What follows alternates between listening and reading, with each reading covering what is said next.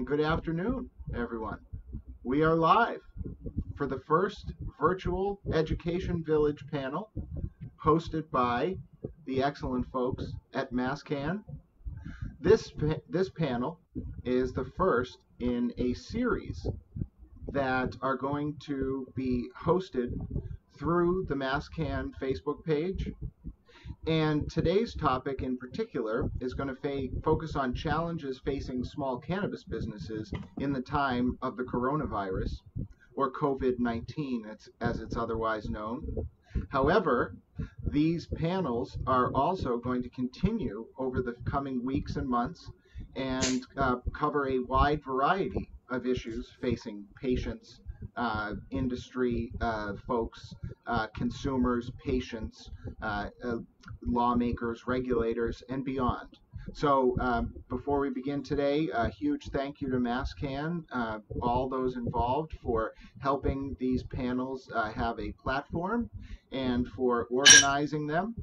And thank you to all our panelists who are with us today, who will now have a chance to go through and introduce. Before we say hi to them one by one, allow me to just say their names so we all know who we're with today. I'm with Andrew Mutty from Beantown, Greentown, Peter Bernard from MassSense, Ed Desousa from RiverRun Gardens, Mike Brais from Deep Roots, and Ellen Brown from Sinsemilla Seminars. So to begin, we'll just take 30 seconds to a minute if each person could tell us a little bit about themselves and your company and organization, the work you do related to cannabis. We'll start with Mr. Mutty. Oh, you are muted, Mr. Mutty, so I'm going to go ahead and unmute you. All right, here we go. Sorry about that. My name is Andrew. I'm co-owner of Beantown, Greentown with one of my best buddies. And we've been working on it for about 4 years, running through opening up education for people online. We did it through Instagram. We showed up at shops. We helped people grow. That for us has turned into an opportunity to have a legal business. We applied for a micro business almost 2.5 years ago now. And our application has been in for a year or more, and we're up for a provisional license coming up tomorrow, actually. So everything's looking up for us, and we're excited about that. So very, very exciting that you're up for a license tomorrow. It's great timing that we have you with us today, because I'm sure we'll get more into that. Thanks. Peter, would you like to share? Hi, my name's Peter Bernard. I'm with MassSense. We do what we can for cultivation and manufacturing to make sure that that's going well as best we can. And we work with our legislators and regulators to help facilitate that. Wonderful. Mr. Desousa, if you'd be so kind. Yeah, thanks. My name's Ed Desousa. I'm a managing partner for RiverRun Gardens. We're a small-time cultivation company out of Newburyport, Massachusetts. We currently have a provisional license in the state and are undergoing construction right now in order to get our final license and plant a seed in the ground. Something about us is that, we're there to help everybody else in the industry. We're not looking at competing with people. We're looking at building taking advantage of this wonderful set of laws that allow us to come out of the closet and participate in such an industry. So, part of what we do is we're activists as well, and we like to teach. We feel that the best way to get rid of the stigma out there is to educate. That's enough. That was wonderful. Thank you. Mike Brais. Hey, how's it going? Mike Brais here from Deep Roots Incorporated. We are also a micro business out of Uxbridge, Massachusetts. We are about 2.5 years into the journey as well. And it looks like we may be on the agenda next month for the May 7th meeting. Fingers crossed. We'll see what happens with the query checks, but It's been a long road, and like Ed, I'm here to support people trying to do the same thing that we were doing, and couldn't have gotten to where we are without the support of people like Ed. So, thank you. Wonderful. And last but certainly not least, Ellen, please. Hi, my name is Ellen Taylor Brown. I'm the founder of Sinsemilla Seminars. I also go by Farmer Brown. I'm currently the lead cultivator at a hemp farm in Canada. We're cultivating 55 football fields of hemp for Canada Collective Inc. And we are Health Canada approved. And I'm currently for Sinsemilla Seminars here in New England, waiting on approval for my responsible vendor training. And I was supposed to be on the agenda tomorrow, but it has been pushed back, and it probably won't be until July. So once that does happen, I'm looking forward to being able to provide accredited education in the state. And in the meantime, I provide education about a myriad of products, and I like to hold free classes for veterans. A lot of what we do at Sinsemilla Seminars is very veteran focused. Oh, that's wonderful. And before we jump into some other questions, some folks who maybe are just joining us, learning about the cannabis industry, probably heard some terms that some of our panelists were talking about there that they may not have known. So just to give folks a down and dirty introduction, in Massachusetts, there are two types of cannabis operations, medicinal and adult use. Today we're talking with some applicants who are in the adult use license application process, and they referenced that they were micro businesses. So what I'd like to do before we jump into some other questions is give one of those micro businesses, Andrew, Ed, or Mike, the chance to explain what a micro business is for folks who might not know about that. I'll take that one if you like. Please go ahead, Mike.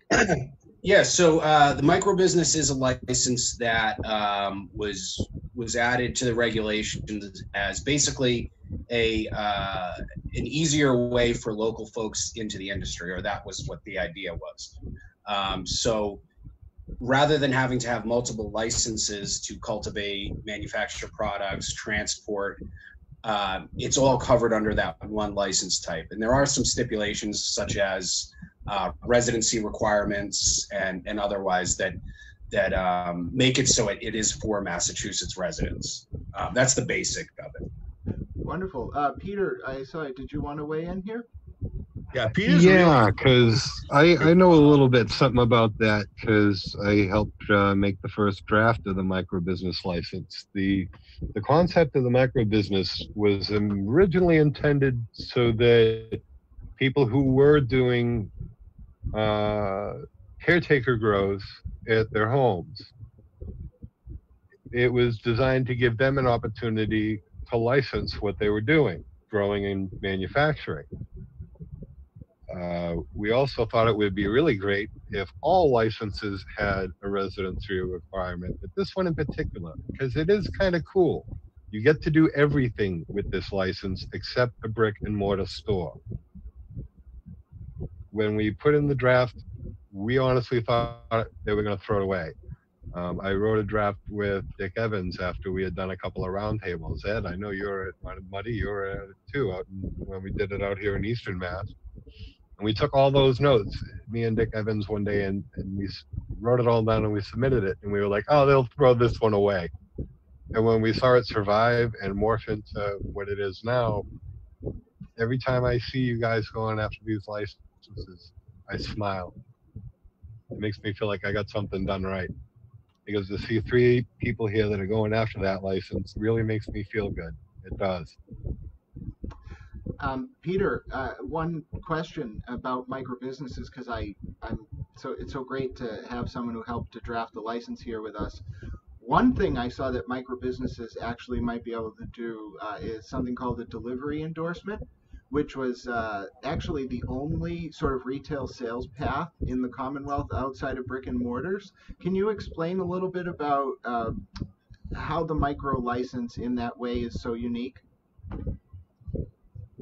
Well, without the brick and mortar, there's got to be a limitation somewhere. I mean, think about all the things you can do with that license. You have to put some limits on it. Otherwise, it becomes a very coveted license type.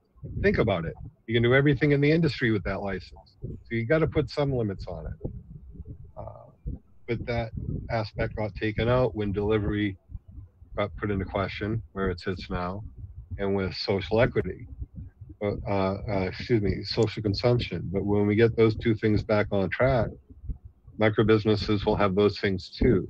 And they'll essentially have a brick and mortar store by way of their social consumption cafe. There's just no takeout. If you want takeout, sign up here, we'll send it to your house.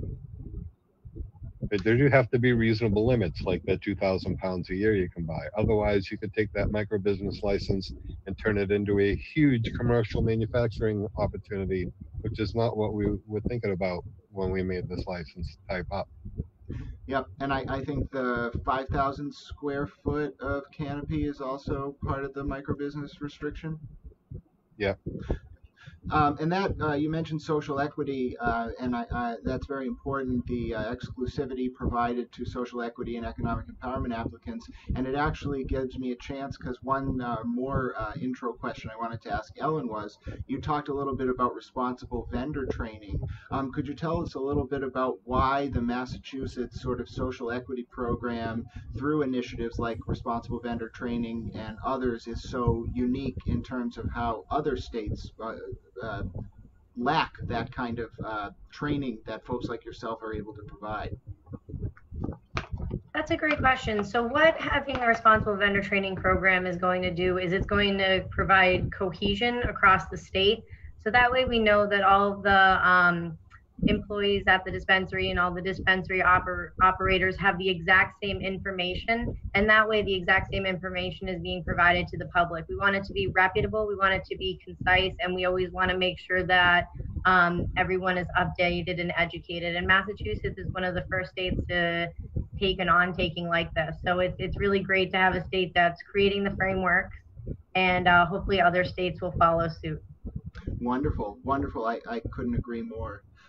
So thank you for those clarifying questions. I just wanted to make sure the terms that we were all using and the audience would be able to understand.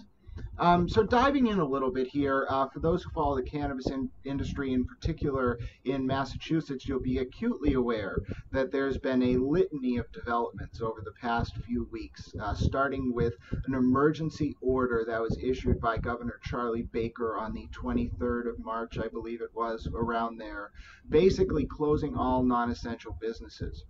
As part of that order, medical cannabis operators were certified as essential, but recreational cannabis operators or adult use cannabis operators, such as the applicants we have with us today, were not. So as a result of that, to the business owners, Peter, Ellen, can you tell us a little bit about how that decision to exclude adult use businesses from the essential business pool has impacted not only your businesses now, but your future planning? And do you think Governor Baker should reconsider his decision? Can I jump in on this one? Please, Ed. So right now, I actually, as of this morning, wrote to Sean Collins, who's the director at the Cannabis Control Commission, to ask for clarity, because when the adult use side was deemed non-essential, like many other people, we went to our representatives and senators and tried to have Governor Baker change this. Well, through the grapevine, we've heard a conversation took place with Governor Baker asking about the ancillary side of the adult use market, the cultivation, the manufacturing, the processing, that side of things, and mentioned that without these operations, it's going to basically start the market over again when the essential limits are lifted. According to this source, Governor Baker has no issue with those sides of the operations. So that's why I reached out to Sean Collins to see if this is in fact going to be announced soon. And if so, that is going to save businesses like ours, because, I mean, when you're in the game as long as you are just to get a provisional license, and then you're construction's interrupted because of the COVID-19 issue. And then even if you were able to get through construction and you're able to get your final license, if you're not able to plant a seed in the grounds, you might as well pack it up, because you can't compete. But I'm sure others have stuff to say on this topic as well. And just before we jump into them, I want to also catch folks up because, and I'm sure Peter can tell us a little bit more about this as well, there was an announcement last night in regards to the cease and desist order that was issued by the Cannabis Control Commission for adult use operators. And the nature of that announcement, Peter, was related to allowing some of these adult use ancillary cultivators and such to continue their operations with that product earmarked for the medical supply chain. Could you tell us a little bit about that? Well, the long and short of that is the adult use industry will be allowed to feed the medical industry. Retail, I don't know. Manufacturing, cultivation, yay. I'm not sure about the details yet on how that is going to be accomplished, but it's going to be. So that's definitely a beautiful thing. And consequence of that decision, the topic of non-vertical medical licenses come into play. It is no longer a question or a mystery whether or not the commission can give itself authority to create those licenses, because they essentially just did that. Precedent. I'm not a lawyer, but they have essentially just done that by saying a cultivator or a manufacturer can feed into the medical system. So we don't have to wait for legislation for non-vertical. Absolutely, and that's a topic I want to definitely dive more into. But before we jump into that, to Mike or Andrew or Ellen, like Ed was talking about earlier, how has this decision by Governor Baker affected your short, long-term, or otherwise plans for your business? Well, for my business in particular, I do a lot of my seminars in person. That's a big part of the way my business is constructed, to be in person and have live demos. So with everything closing, I think for all of us entrepreneurs, especially like myself, where I'm the sole proprietor, we need to get crafty and creative during these times. So I've had to cancel all of my classes. I had events I was going to speak at in Chicago. So a lot of things have just gotten pulled back. So creating virtual education is going to be really important. Right now I'm trying to look at different platforms for creating modules online and classes online in real time. So I'm hoping to have that out and rolling out like the next 2 weeks. But it's definitely a time where entrepreneurs need to be adaptable, and it's a really, really important time to support small businesses. There are a lot of small businesses that are hurting for one reason or another that might not make it through this. Not necessarily mine, but product-based companies. So if you can support your friends, like and share, I think that's really important. Wonderful. Andrew, Mike? Yeah, it's been, honestly, it's kind of been a blessing in disguise, a little bit bittersweet, but just for the position I'm in, I don't have a provisional license, so I can't really do much of anything. And other than that, once that shows up, we're still waiting on some construction documents. So when I say a blessing, my construction document people are saying, let's do this now. Whereas a month ago, they were like, oh, we got too much work. We can't touch your stuff. So now that I'm there, it's almost a blessing for me that I have this month and a half. And as soon as they release restrictions on non-essential construction, by that time, I think I'll be ready to go. So a little bit bittersweet, but still, there's something there. Oh, very interesting. And Mike, I saw you wanted to weigh in as well.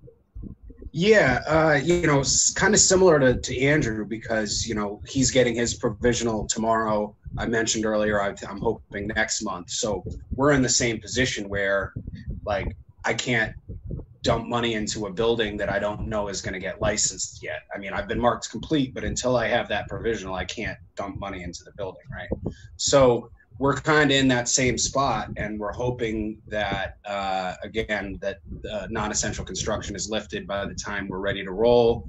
One thing, a blessing in disguise, if you will, is that I think this could have been moved along a little faster because the commission is considering waiving fingerprint requirements until final licensure, which is huge for us because we have there's 10 people that are on our in our company already, that several of them are immunocompromised or what have you, and if the commission didn't allow us to waive that requirement, we'd be dead in the water. So that's very much so appreciated. Yeah, that's very important. So folks understand. So the commission took this step last night of amending the cease and desist order for adult use operators, but there are also other ongoing discussions within the commission right now to figure out other ways within the commission's power to help out some of these applicants. And what Mike was talking about there was applicants currently have to have everyone who's working for them go to a third-party fingerprint vendor while the application process is happening, and the commissioners have proposed potentially allowing that to be delayed until final licensure to help avoid sending immunocompromised or other vulnerable people to these fingerprint companies. So thank you for bringing that up, Mike. And before we transition on to some other questions, Peter brought up a really interesting topic just a few minutes ago, which was the distinction right now between the adult use market in Massachusetts and the medical market in Massachusetts is that medical operators must be what's called vertically integrated, which is to say they must cultivate, manufacture, process, retail, deliver, all under the same roof, same company license, etc. Adult use operators, like we've been talking about, micro businesses, cultivators, transporters, delivery companies, retail companies, are all different licenses. Now, the adult use companies can own more than one kind of license, but they don't have to, and they certainly don't have to own all of the licenses. Now, one of the proposals that's been spearheaded recently is a proposal to break up the medical licenses into cultivators, processors, retailers, and then my proposal, which is delivery companies. So, Peter, you obviously think this is a very good idea to break up the medical licenses. Now, beyond just reducing barriers to entry for companies seeking to enter the medical arena, what other benefits do you see coming about as a result of making those smaller license types available for medical? The benefit is totally for the patient at the end of the day. And the reason I can say that is because an increase in these license types means an increase in variety of product availability. And there is not enough variety in product availability in the current market. We all know it. There are people out there looking for consistent medicine. Sometimes you go to a place, they have what you want for a little while, then they don't have it anymore. And that's frustrating. If we had more of these licenses up and running, supply would be better. For the industry, it's a good thing because, Mutty, I know you want to sell good weed at the end of the day. I don't think you care whose shelf it ends up on as long as you can sell it. If that happens to be a medical shelf or an adult use shelf, you're getting paid the same money either way, right? Do you care who it's going to? No. I don't. What? I do though. There's some people that aren't going to get my weed. Well, I understand, but I mean, you wouldn't have a problem selling to medical if that was what your license said, right? Right. So think about this too. Mutty, Ed, Mike, you guys know better than anybody sitting here how hard it is to find property, right? How much fighting did you go through to scrap over the property that you got?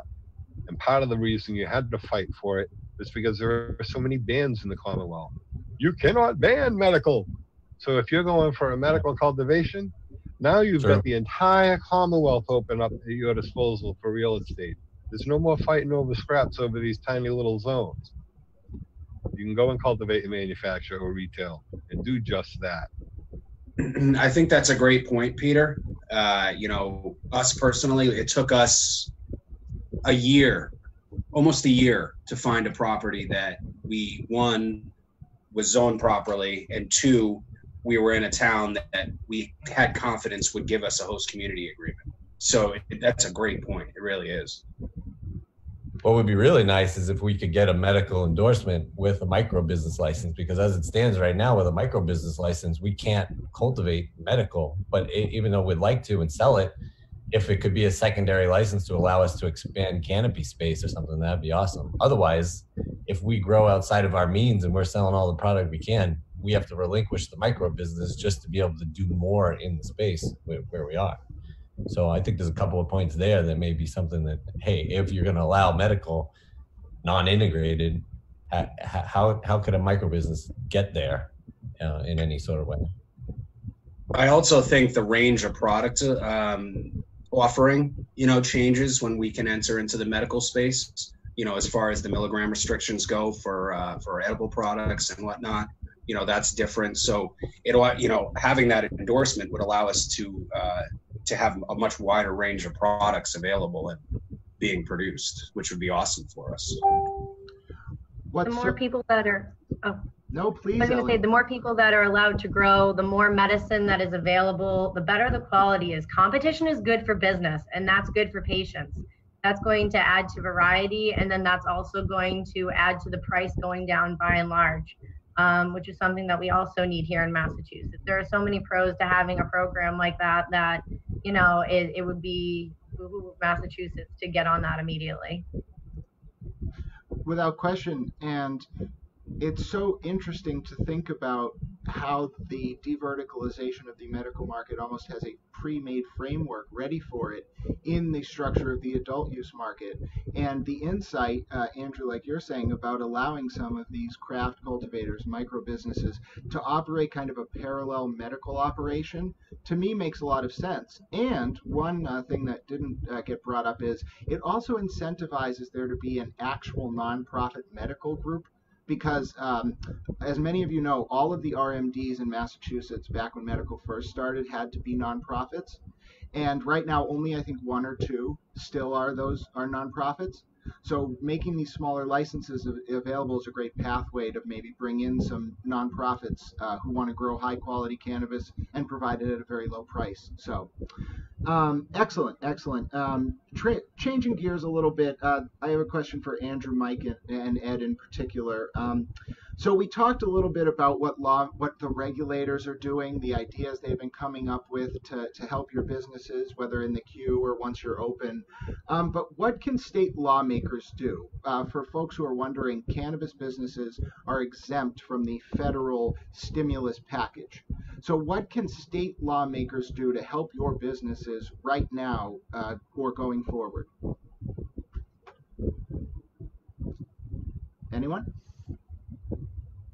Well, I mean, there's always the idea of the state creating this state bank. A state bank that would allow this industry to get involved without charging maintenance fees in the thousands of dollars per month. If such an institution were to exist, I would say that they'd be able to offer loans to businesses like us when we're suffering. The other thing that they could do is they could bring awareness that, we are not offered the ability to tap into this bailout per se, we're still having to pay taxes at the end of the day. So which is it? Do you want our tax money going, or do you not want it? Make a decision. We're either in or we're out. It's hard to pay tax money if you can't be operable. So, the bottom line is they need to do everything they can to make sure that adult use is as operational as medical use. Because, if you're going to sit there and you're going to feed people booze all day, why can't they go out and get their medicine that really cures them? Yeah, I think another point there, to Andrew's point, there is a way that we can open recreational dispensaries and just not allow out-of-state IDs. That's the concern. That's why they're closed. They think, Baker made a statement saying that essentially they're closing the dispensaries because they're concerned that we're one of the only recreational in the region, and it's going to bring people from New York, it's going to bring people from Rhode Island, Connecticut, etc. So the governor had the power to shut down half the industry a couple of months ago with the vape crisis. I'm sure he has the power to say only Massachusetts residents right now. That would be a huge help. The governor is getting pressure from people in the legislature. I've been in touch with folks at Dave Rogers' office, and I know that the Joint Committee on Cannabis Policy has been pushing that there's no reason that adult use retail can't be doing appointment-only curbside pickup, just like the medical program is showing. There's no reason whatsoever. And it would be a huge savings because, like Ed said, the banks aren't going to help the cannabis industry. The tax man is not going to help. The only thing the tax man wants to see from you is a check. He's not trying to write you one. So they need to do something, and this would be a way to do it. At least keep things open and moving forward and not getting killed off. Absolutely. And unfortunately, as sad as it may be, it seems like the governor's pretty intent on pushing back. However, I think one of the good insights that we covered earlier in the discussion is that the adult use market in the eyes of the governor is more than just retail sales. So while he may continue this hostility to retail sales, the fact that pathways are starting to open up to get seeds in the ground, whether it's under the auspices of growing for transfer to a medical facility, or whether it's under the auspices of growing for transfer to a adult use facility once they're back open. Because that, I think Ed was talking a little bit earlier about how, for those who understand the agricultural side of this industry, a disruption in the supply chain isn't like a factory shutting down. It's almost resetting the entire industry due to the nature of how seeds have to get in the ground, grow, be processed, etc. So I really hope that the consortium of voices who are working on this project of getting the governor to understand the importance of the adult use supply chain will continue to work with him. Any other comments on the situation with the governor before we move forward? Ellen, I know. Oh, sorry, Mike, go ahead. Grant, I was just going to add really quickly to what you were saying there, and it's true. If even give these companies the opportunity to just continue their internal operations with a skeleton crew, so that the supply can build up. Everybody knows that Massachusetts had a huge supply issue, and that's why the prices were through the roof. So if we want to make this a more affordable product, let's allow the industry to catch up a little bit. I mean, it's an opportunity. It really is. Yeah, and to get an idea, I don't know what the rest of you have heard lately on a wholesale legitimate pound in the Massachusetts market. The last number I heard was $5,000 for a pound on the legit market. More? Has that gone up, Ed? Really? I've never heard that. Oh my God.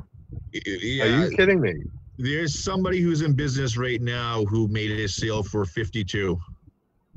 Come on. I think that's where growers need to step up, especially those that have been growing for a while and talking about the market and the powers that be gouging the recreational market and those consumers, because as we know, it doesn't cost you that much money to create a pound if you're doing it right. So what are your growers getting per freaking 4x4 like space? Are they not getting like a pound of light? What is going on here that you need to charge these astronomical prices to make back your money? Or are you just making such an egregious profit margin off of this market?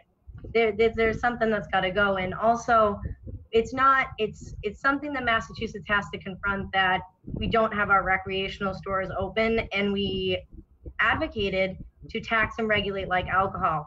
If alcohol stores are open and operational, no question, recreational cannabis stores should be open.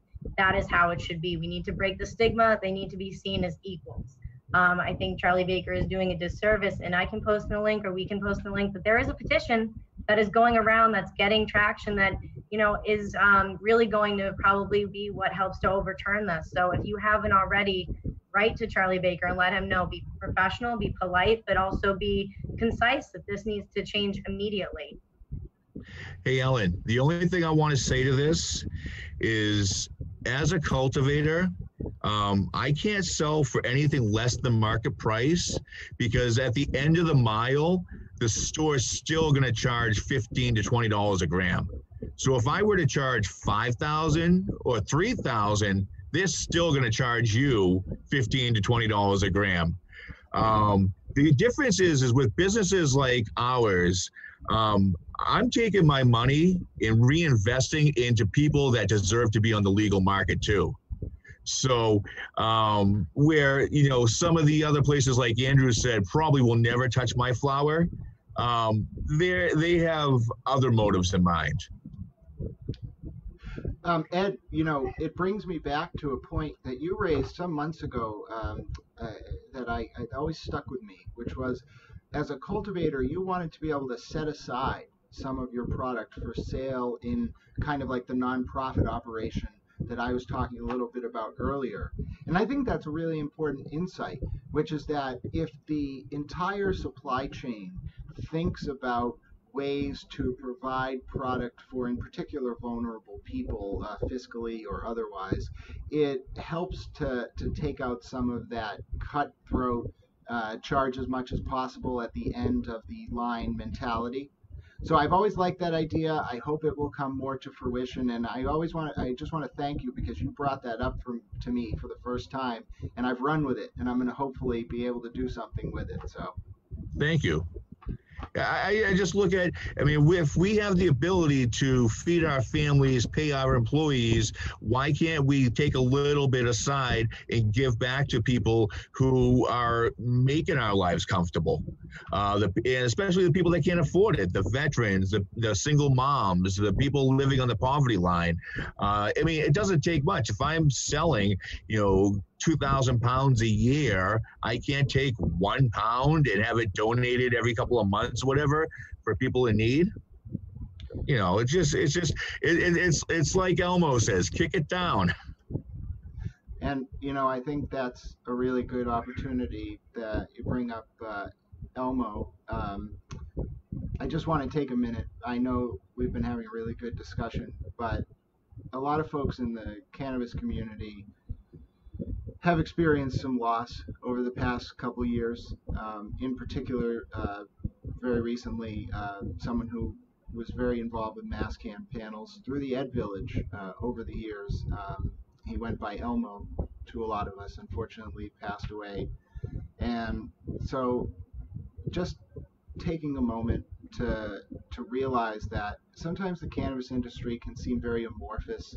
It either seems like these big corporate players or, you know, these organizations, and sometimes the personal side of things fall by the wayside.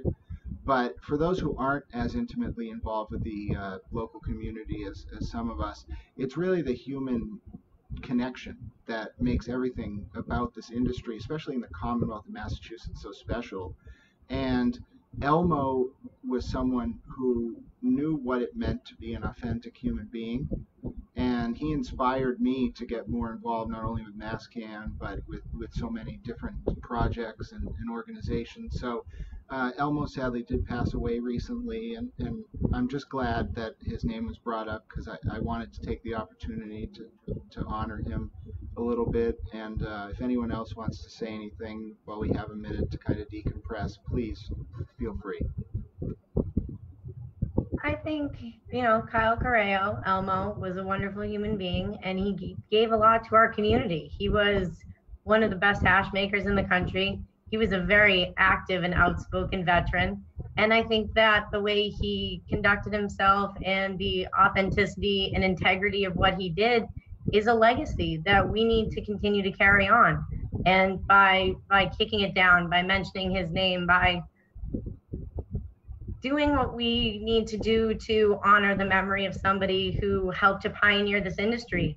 He was advocating before there was a recreational. He was there always for patients, even before there was a medical program. So doing what's right, kicking down, and being mindful and giving back, I think those are really important things. And I'm glad that MassCann's here to have that platform, and I'm really glad we're taking this time to, you know, make mention of Kyle and all the wonderful things he did, and he's going to continue to inspire through all of us. Alan, you hit the nail on the head. I mean, he marched with Mickey, you know? Yeah. It's such a important thing to do. Those of you, you know, who maybe are just learning about cannabis activism, or those of you who have been in the community for a while, you know, it's not just policy and business. It's human beings, and you get to know these folks, and they become your friends, and loss, especially of someone who is an inspiring and passionate, authentic leader in the community, is always hard. But it's also important to remember that the way people live on, like Ellen was saying, is by upholding the virtues and the morals that they lived by, and mentioning their name and continuing to uphold that legacy. So thank you to MassCann, and thank you all for letting me take this little digression to talk about Kyle.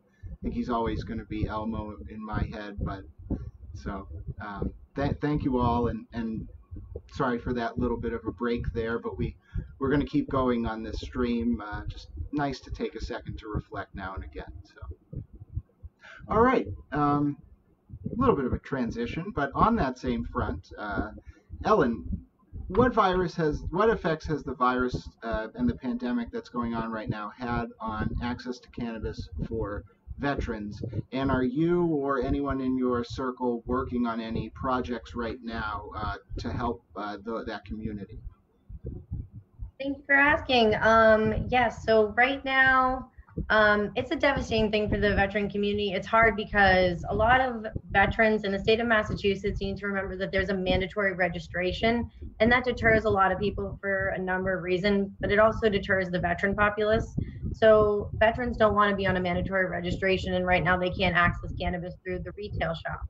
So that puts a lot of veterans without their medicine, and also there's a lack of community that happens when we're all isolated like this. You know, we have to stay at home, everything, but I think right now one of the most important things you can do is check on a vet, call a veteran, tell them you love them, even just a text. It doesn't have to be, hey, you know, I just want to make sure things aren't hard, but like, hey, how's your day going? How are you doing? Just checking in is really, really going to be important. Right now, there are some food drives happening in the state of Massachusetts. And what I think is important to make mention of is that it's not the federal government that's stepping in, it's the state. The Massachusetts Military Support Foundation is giving away free meals to veterans. They've been doing it at Gillette Stadium. They're doing it at Sandwich High School on Cape Cod. So even though they're not directly in the cannabis community, they're helping the veteran population, and it's as long as you're helping veterans.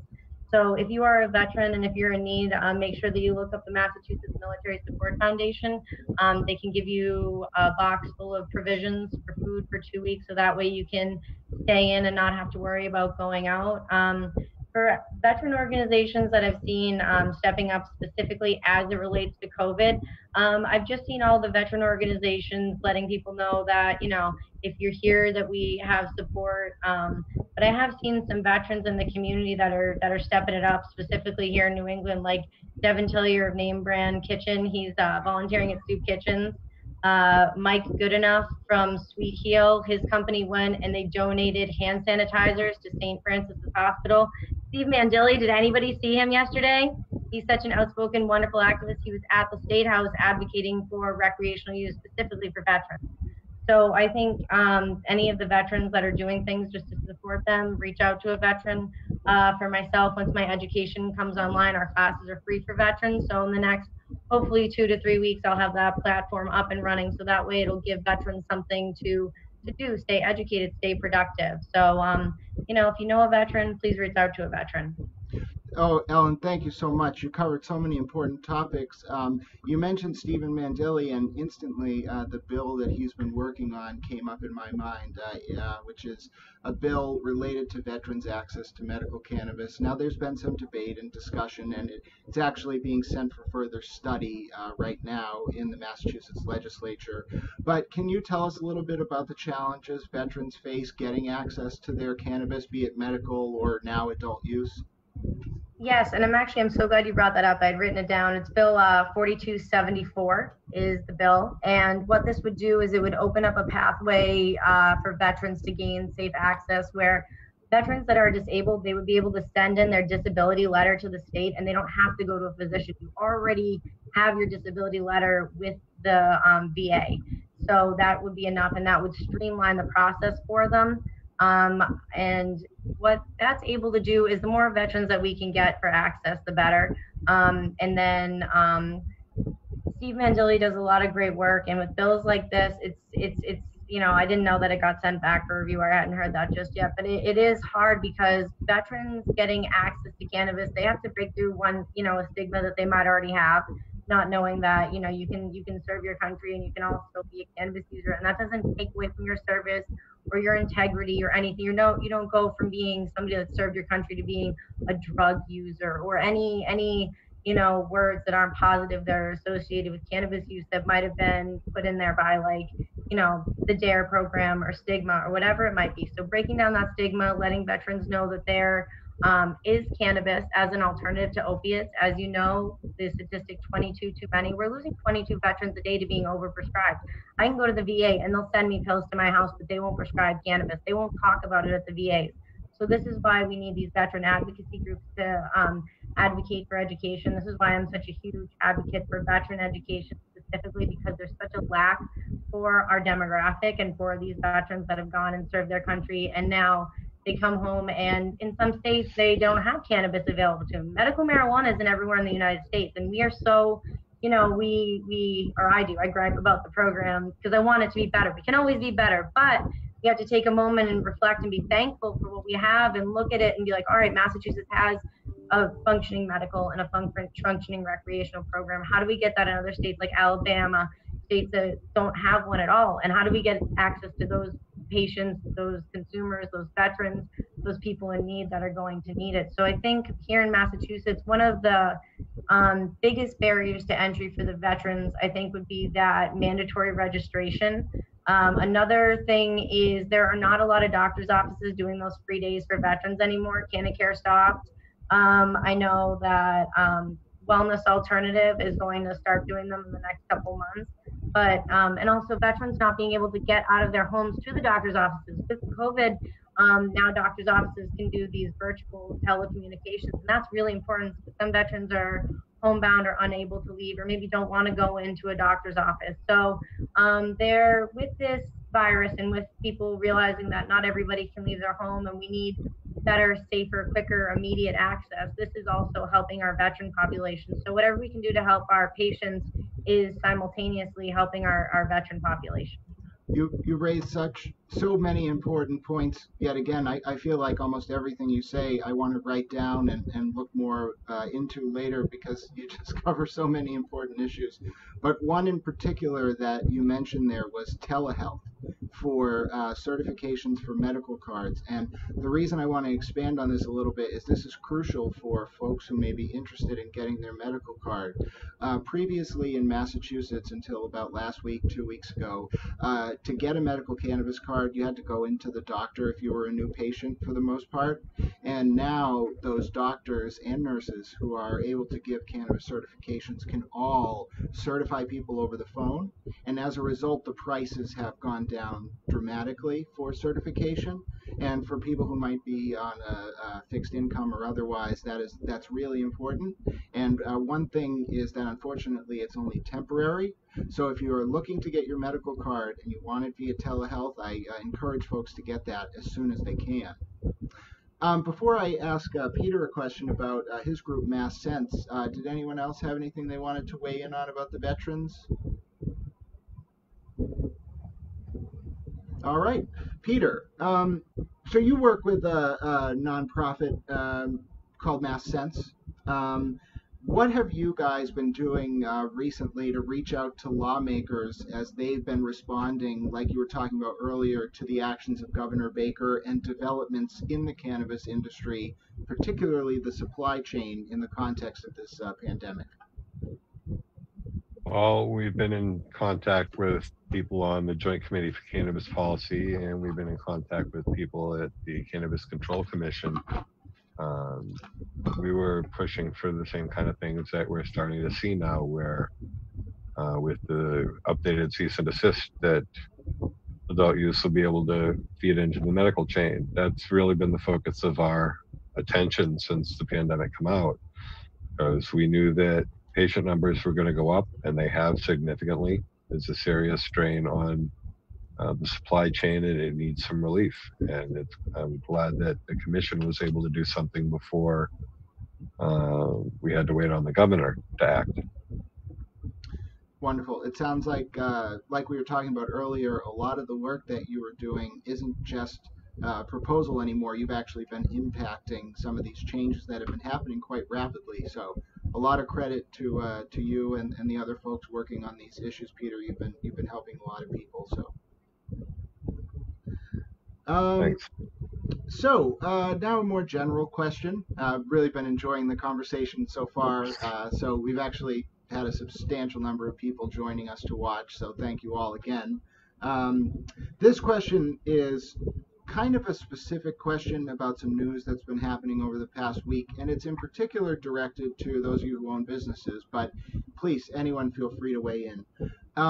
So over the past week or so, there's been some coverage in the Boston Globe about employees in the cannabis industry who have raised concerns about their safety while some of these businesses, in particular medical operations, continue to operate during the pandemic as an essential business.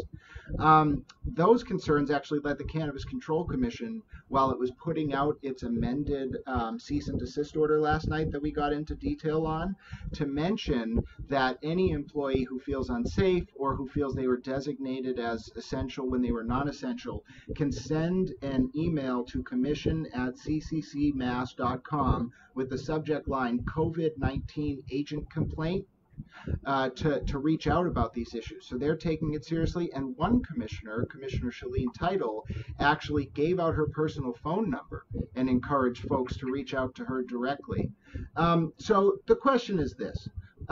Based on these concerns being raised by industry employees, based on some positive tests we've seen at some of these companies, as business owners, what have you been doing to adapt your workplace safety protocols in light of these changes that we're seeing in this new paradigm that we all find ourselves in? I'll jump in first here. So, I think that first of all, as smaller operators, we inherently are socially distancing, when we're going to be operating, right? I mentioned earlier that, 10 people are part of my company right now. Our building is 15,000 square feet. So think about how close anybody is ever going to be. I have, people that are some friends of mine that work over at Netta, and they've specifically mentioned the way the policies have been implemented, but we saw the spike of a couple people testing positive, and I think that has something to do with the fact that they have how many employees at any given time in their building? 30, 40, 50, 60, so that's a big difference. But I think that going forward, we all have to not necessarily be 6 feet away from each other forever, but going through this just kind of it puts these kind of things right in the top of your head, and you can be more mindful when you are working on standard operating procedures, employee standards and stuff like that. So if anything, I just think it's helping us be more mindful. Yeah, as a small operator, like Mike said, we're going to be social distancing ourselves anyways. But if you really want to get into it and you want to look at how you can do some standard operating procedures updates, then sure, yeah, we have hair nets and beard masks, and you can always add on to it, in times of need when potential outbreaks are around, that there's more cleaning. Everybody asks, you're in the adult use, but yeah, we're regulated a lot like the medical use is. So when the people come in to inspect our facility, they're going to be inspecting it just like they're inspecting a medical facility. So sanitation is 100% top of priority, like how you clean your space, how you keep your employees safe, and how you keep them protected from outside conditions. How we build most of our spaces, they're all got clean rooms to come in and change into different gear. So these types of things just kind of get up the ante just a little bit, maybe different processes, different chemicals, bleaching agents, or antibacterial stations, such. These are things that they're going to want to see as we move forward, and it's just minor adjustments in my opinion. They're minor in terms of how much you got to move, but they're major in terms of policies and procedures. So I think it's important. It's going to go all the way down to having a safe work environment. It's going to put safe medicine out there for people. So focus in on those few things, I think, is going to be important. Let's be realistic here. These operations that have been growing the McWeed haven't had the best reputation for taking care of their employees to begin with. If you do some digging, there are some articles out there on the conditions that these employees have had to endure. And there are actually lawsuits out there right now with some of these prior employees. So the COVID-19 isn't the, it's just the tip of the iceberg for a lot of these places. And it comes back down to craft business. If you look at our businesses here, and I'm sure that Andrew's and Daryl's processes are pretty similar to mine, where you're not worried about the ingredients you're feeding the plant. So you're not worried about the dangers to the employees because there's not much there. It's awesome to see that you all seem to not only have thought about this, but recognize that it's partly down to the companies involved in the industry to be leaders in this sense, and not necessarily wait to be told how to keep their employees safe, but to make that the ethos of what they're doing day to day operationally. One interesting thing is that we kind of have some live interaction going on. Some folks have been leaving us some questions and such and some comments. So if you do want to leave a comment or question in the comments section on the live stream, try to, and we'll try to read them. One of the comments we got is from a gentleman by the name of Big Ed. And he said that he asked, how long is it going to take for an average small company to recover the money they spent applying, if anyone wants to take that? Well, you figure that, excuse me, you figure that you have, for us, we're going to be pretty much at 2 years of paying rent by the time we're operating.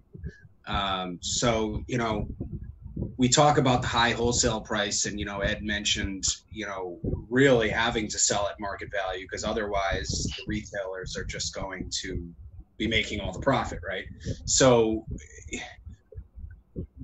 the name of the game is getting going. So once you're operating and you have plants in the ground and you have products going out the door and you're building that brand recognition, it's going to pay itself back over time, and it's not going to take that long. Because yes, in looking at the cost that we've put in, from, like I was a former teacher, like that's a lot of money. But looking at the profit margin that can come in, it's going to recoup itself. It's just, you got to get to the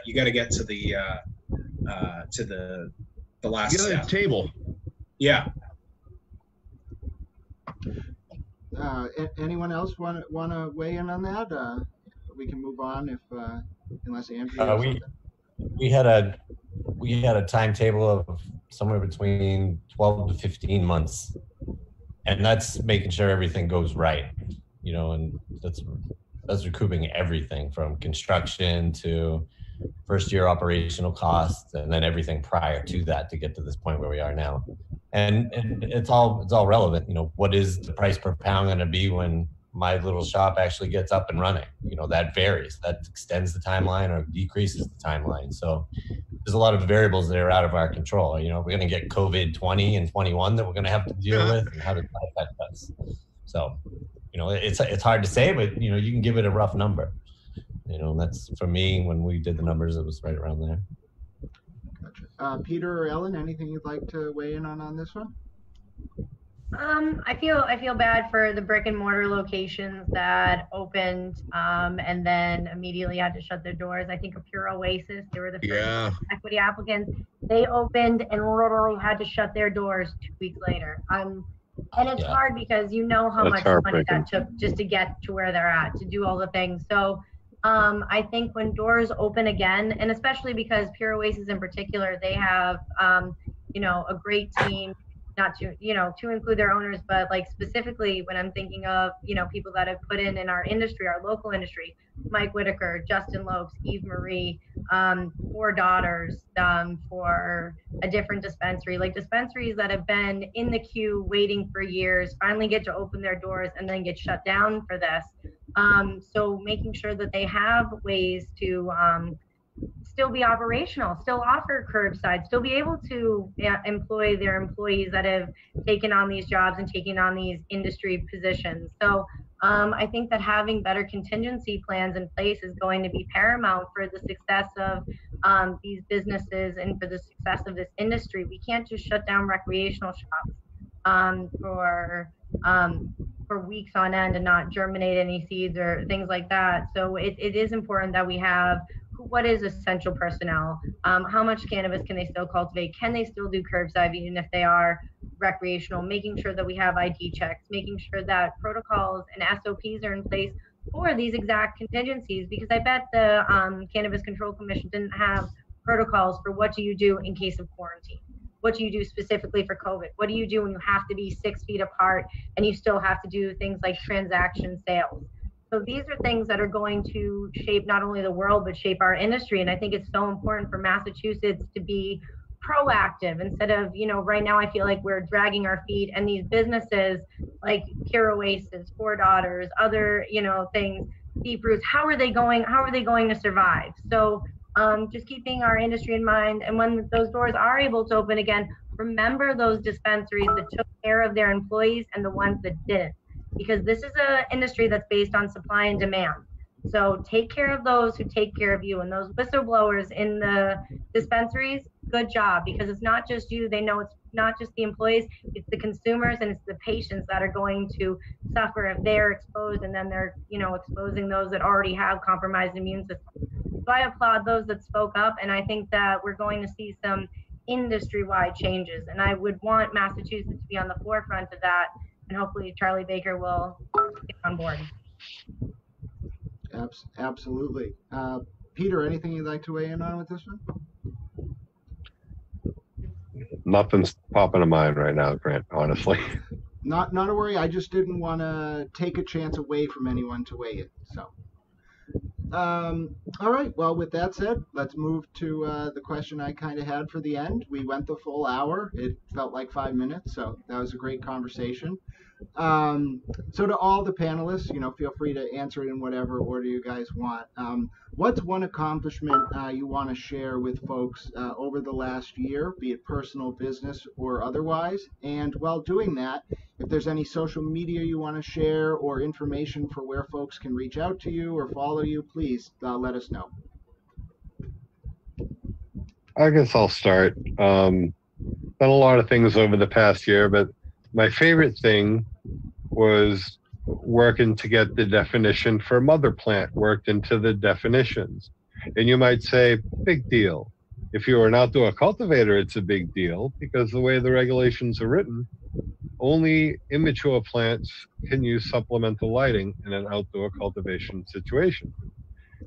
Before this definition came into play, that meant that an outdoor cultivator was not allowed to propagate his own clones unless he could maintain those mothers only when the sunlight would allow him to. So if you wanted to plant in the spring for your outdoors, you had to either pop from seed or buy clones from someone else. We decided this was unreasonable and impractical and asked very politely for the definition of mother plant to work around that. And we were happy to get it. It was really a simple ask. It really was. It was that easy as to just ask for it. But I think maybe that's why it was my favorite thing. It was important and it was easy. It's interesting, Peter, because it's an important lesson for folks who might just be getting into cannabis activism. It really does sometimes come down to just writing out an idea and asking the right person. Yeah, it is. Yeah, it was right about this time last year when I sat in front of the commission and I said, listen, this is the first time you've actually seen my business application number. And we brought Barney Frank in, and we really kind of pushed this idea of how is a micro business going to be able to survive within a market when prices drop and you get to a certain point. And one of the things that we really wanted to uncover was having the delivery endorsement added.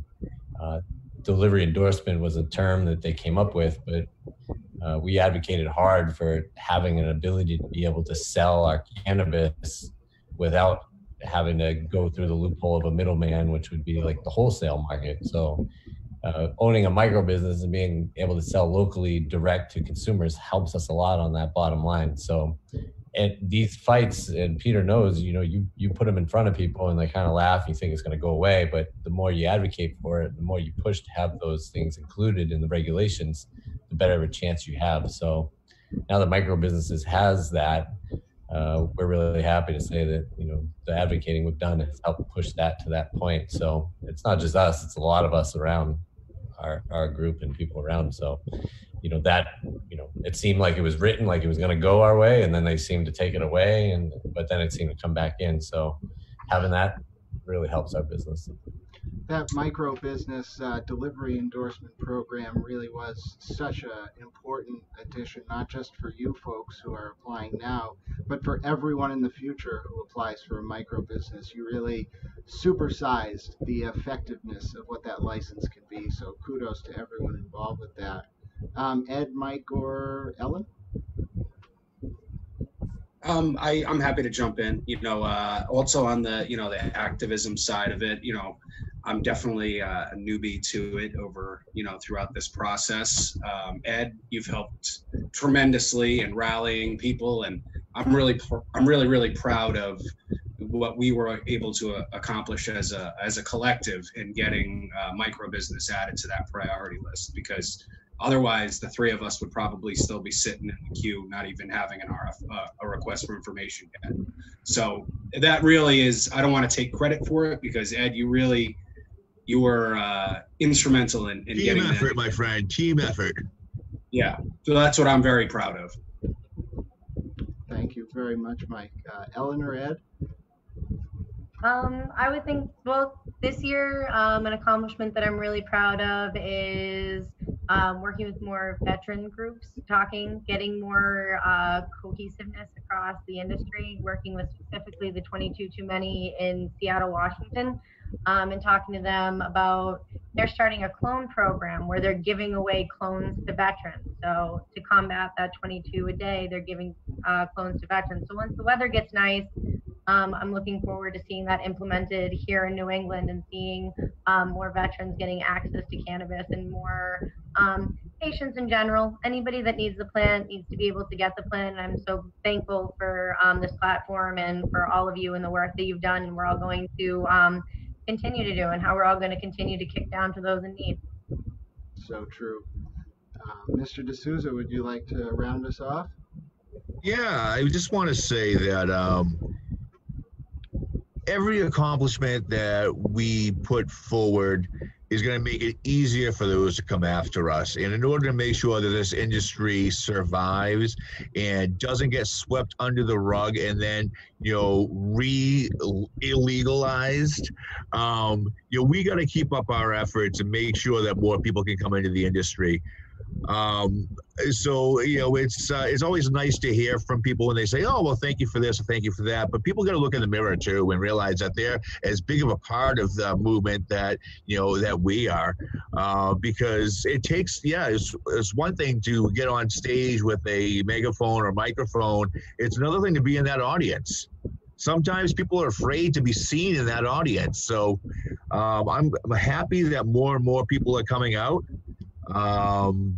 Last thing I want to say, look for a post later on today. I'm going to go live with a big surprise from RiverRun that I think is going to blow a lot of people's minds.